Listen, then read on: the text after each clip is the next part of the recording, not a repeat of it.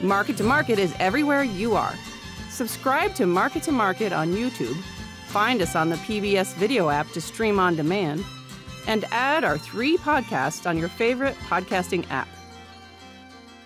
Welcome into the Friday, September 9, 2022 Market Plus. Elaine Kub is with us as we had a show.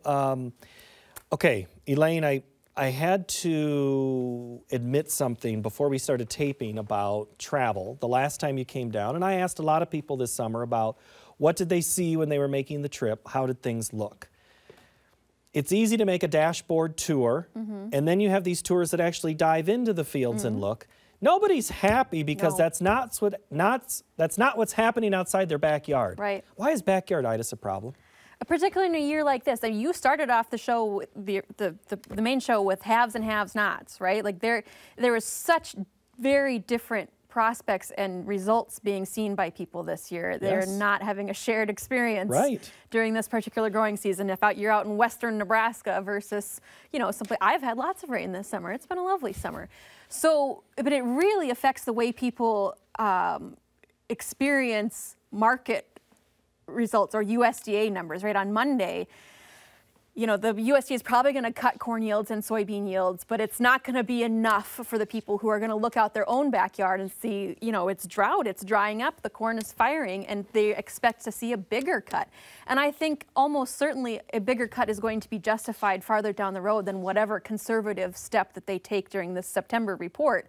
But nevertheless, I feel there's a reason why we have one big national aggregator doing a shared public number for everybody to use, and it is so that we're not bound by this phenomenon of backyarditis. It's so that we can get one big official number that is aggregating all of the data together. And to some extent, we do just kind of have to trust that process, that they are the only ones who have all of the observers that go out week by week to get those condition ratings and do more than just a backyard tour, that they do have a sense of what the local conditions really are. And once you put those all together and average them all together, there's immense power in averaging. There's immense mathematical power in averaging and getting a real result. And the number of people that are surveyed. Yeah. And on a consistent basis. Yeah. I'm not here to defend and asking you to be the I'm defense. happy to be the defender. But yet they're doing more than just calling 5 guys and asking what you see out your back window.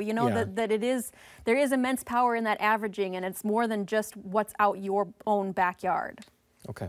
And it's not the orange juice futures of trading places where it can be easily influenced? Okay. Well, who knows? We're not going to get into that conspiracy theory now. We're going to start with questions that came from you. Thank you very much, everybody on Facebook and Twitter. Let's start with Gary in Franksville, Wisconsin, who's got a nice little streak going here of getting his question asked. Gary wants to know, with no weekly export results, can the USDA get by with very minor changes on this report?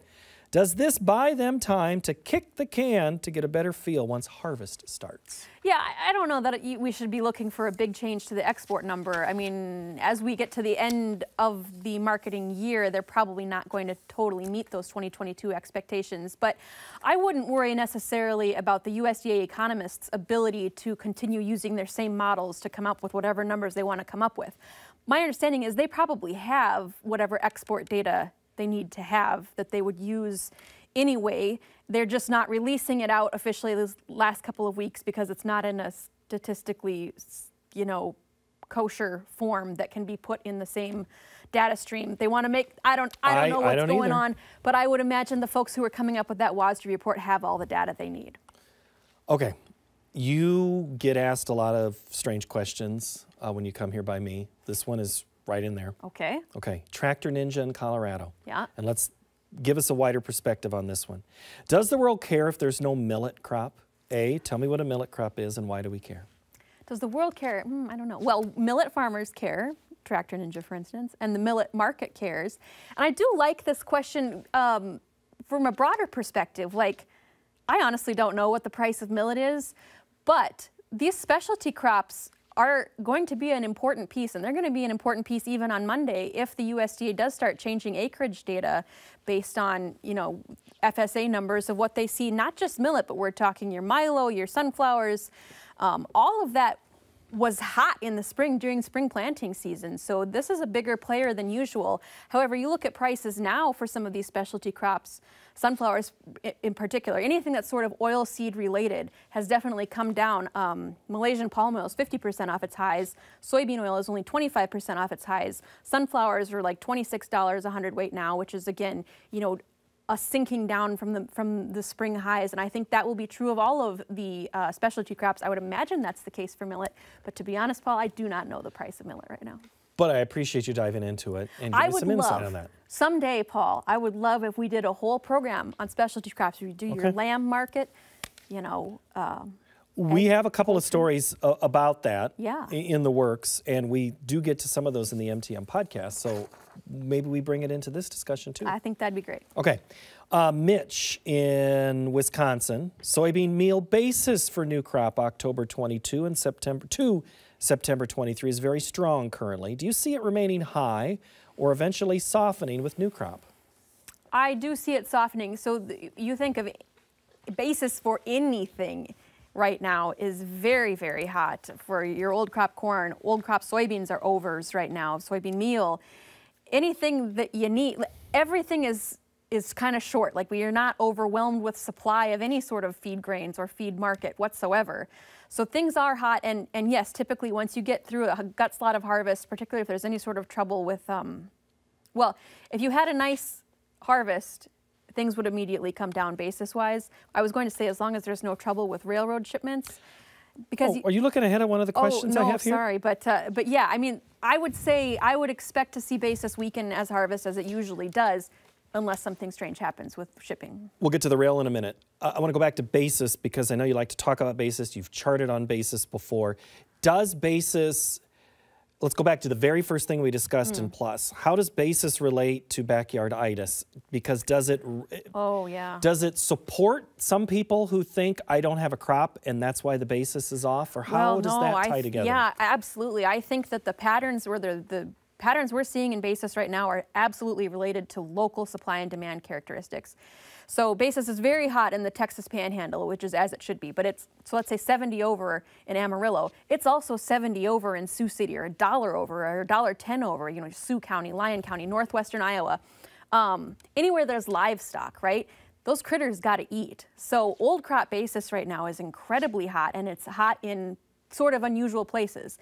Places that would typically have unders are way over because you got to feed that livestock. So it's really interesting to see, and it is very much related to local supply and demand. So in an end, well, because all basis is local. All basis is local. That's the old politics line there. Okay, let's go back to the rail question. This one's Phil in Dresden. You knew he was going to ask you a question. He wants to know, cash markets are efficient and usually result in corn, beans, and wheat getting to where they are needed. However, how would a potential rail strike upset that apple cart? It would really upset the apple cart. And whose rail strike are we talking about here? Anything specific right now? You know, I don't know specifically who's going to do it. And I think that hasn't the federal government been trying to work this out and get some commitments from people?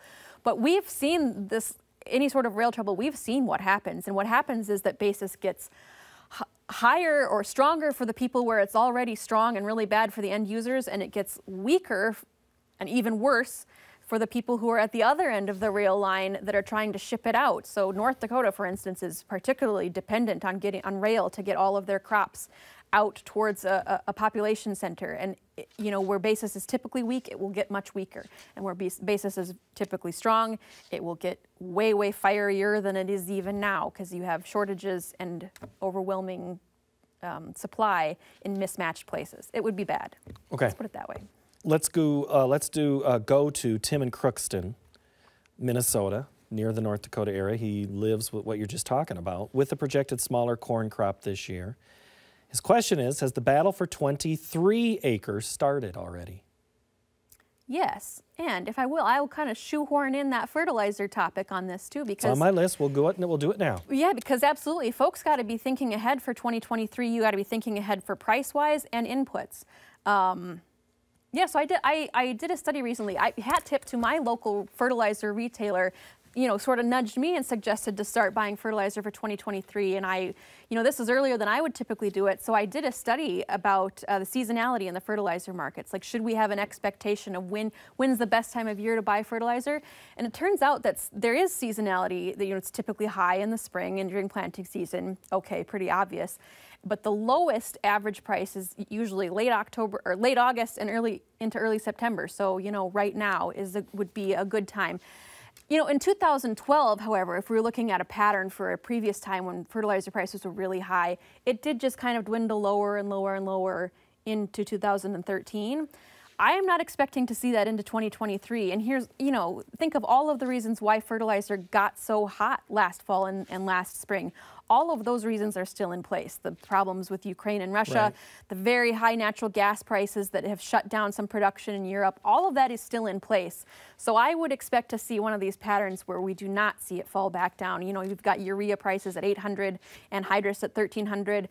Maybe these are pretty good prices. And I know it's tricky to lock this in months in advance. And if you don't have storage for it, for instance, I know it's not always possible or easy to do, but from a pure mathematics or chart base or, seasonality based, this would be a good time to think about it. Heard that was a popular article you may have written. Yes, it was. Yeah, it was very highly read. Search DTN for that one.